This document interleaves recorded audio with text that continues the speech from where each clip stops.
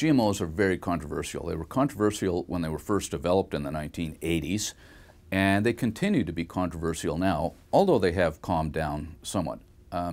People are worried about GMOs. They think that we're doing something to our food and agriculture community that is unnatural, potentially hazardous. I'm not sure I want to eat GMO foods. Well, the fact is, we've been eating GMO foods now since the mid-1990s, and in these 25 years or so, there's still not a single documented case of harm from the consumption of a GMO food. There's simply no scientific basis. Our U.S. National Academies of Science has investigated safety with GMOs going back to the earliest days. Every single one of their studies, which are typically 2 years in length and produce a book, a study of several hundred pages long looking at all of the ins and outs of safety, every single one of those has come to the conclusion that there's no basis for concern for the safety of GMOs, and we should just get on with it. People are still a bit skeptical for whatever reason. They don't like the big companies operating the technology and controlling the food supply.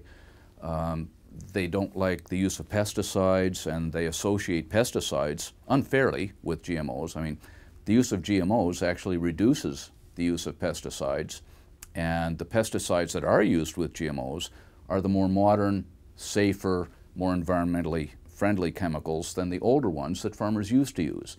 And if we ban GMOs, farmers are going to have to go back to use the old chemicals, more environmentally damaging, more toxic, to control weeds and insects and diseases in their crops. So that's the implication of bad information. It's a misinformed choice, I think, for people to say we should just ban GMOs altogether. By the way, we don't use GMOs in the community. There's no formal definition of GMO in either the US or Canada. It stands for genetically modified organism, and the reason we don't have a standard definition that we use in policy or regulatory documents is that everything we eat has been genetically modified compared to what our ancestors ate 10,000 years ago. It's just a different methodology that we used to change the genes or modify the genes. And GMO itself does not refer even to a specific technique or technology. We prefer to use genetic engineering. It's a more precise term, but even within the term genetic engineering, there are many different technologies that are very different one from another. So you'd think that if there was a health or safety problem with one of those techniques, it wouldn't be applicable to all of the techniques of genetic engineering. Nevertheless, we're stuck with GMO because it is in the popular media. I have to deal with it all the time, unless I'm talking to my colleagues.